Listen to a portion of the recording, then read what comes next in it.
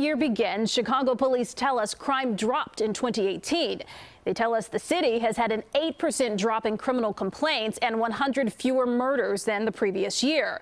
But as CBS 2's Vince Girasoli reports, not all neighborhoods are experiencing those successes.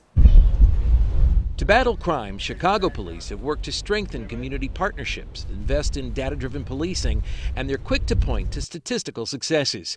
Travel to the 25th Police District, home to neighborhoods like Hermosa and Hanson Park. It leads the city with a 23% drop in crime reports to 2,759 cases. The regulars at Tigrillo's barbershop take note. Everybody was saying, well, around here, it was good. It was getting better a lot. In the district, shooting incidents alone this past year are down 36% to 107 reported cases. What do you notice? What kind of crime?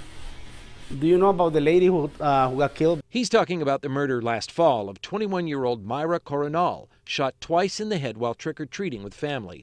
A single incident challenging any sense of calm. It stands vacant now, but a year ago, this mobile phone store was the scene of a shootout where an armed owner defended those inside during a robbery at gunpoint. It's located in the West Side's 11th district, struggling with violence. Here, crime is up 5% to a troubling 3,553 cases.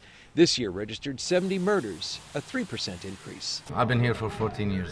Though his family closed the mobile phone store, Basil Ajaj still runs the food market at the other end of the block. It used to be more stores in the area, but they closed down. He sits behind a bulletproof glass decorated with pictures of customers' children. All thankful he remains in spite of challenges. They've been telling me, like, I don't know what we're going to do if you're not in this block or this corner. Now, in spite of some increases in crime, the 11th district is among the 4 top districts when it comes to the seizure of illegal guns. Citywide, that stands at 9,500 guns, and that's a 9% increase over the previous year. In the control room, Vince Girasoli, CBS 2 News. Thank you, Vince.